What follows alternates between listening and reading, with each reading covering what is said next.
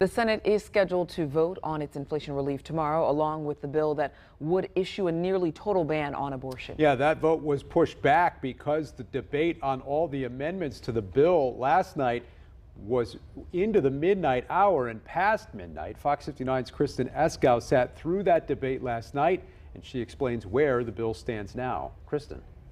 Lawmakers did approve some changes to the proposed abortion ban, but one of the biggest amendments failed Thursday night. It would have eliminated the rape and incest exceptions from the ban. As the debate over abortion continues at the State House, Governor Eric Holcomb acknowledges it's hard to predict whether the Indiana House and Senate will be able to agree on new restrictions by the end of the special session. Can they come together?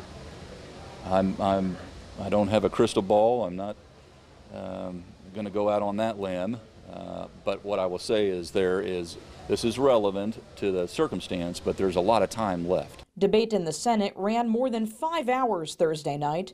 An amendment to remove the rape and incest exceptions from the bill failed as Republicans were divided. I think it's just trying to be a good dad and trying to understand the reality of today's sick world that we live in. And I think it's important for us to not give in and subject the child to a death sentence. Among the changes lawmakers have approved, the Indiana Attorney General would be allowed to prosecute violations when the county prosecutor refuses, and the required affidavit for rape and incest survivors would need to be notarized. Still, both supporters of abortion rights and anti-abortion activists have concerns.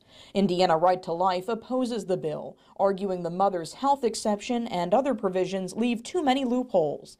A statement reads in part, "To anyone who might claim this is an abortion ban, we did not wait 50 years for the full reversal of Roe v. Wade for this." Lawmakers will be back Saturday to debate the abortion ban and take a Senate vote.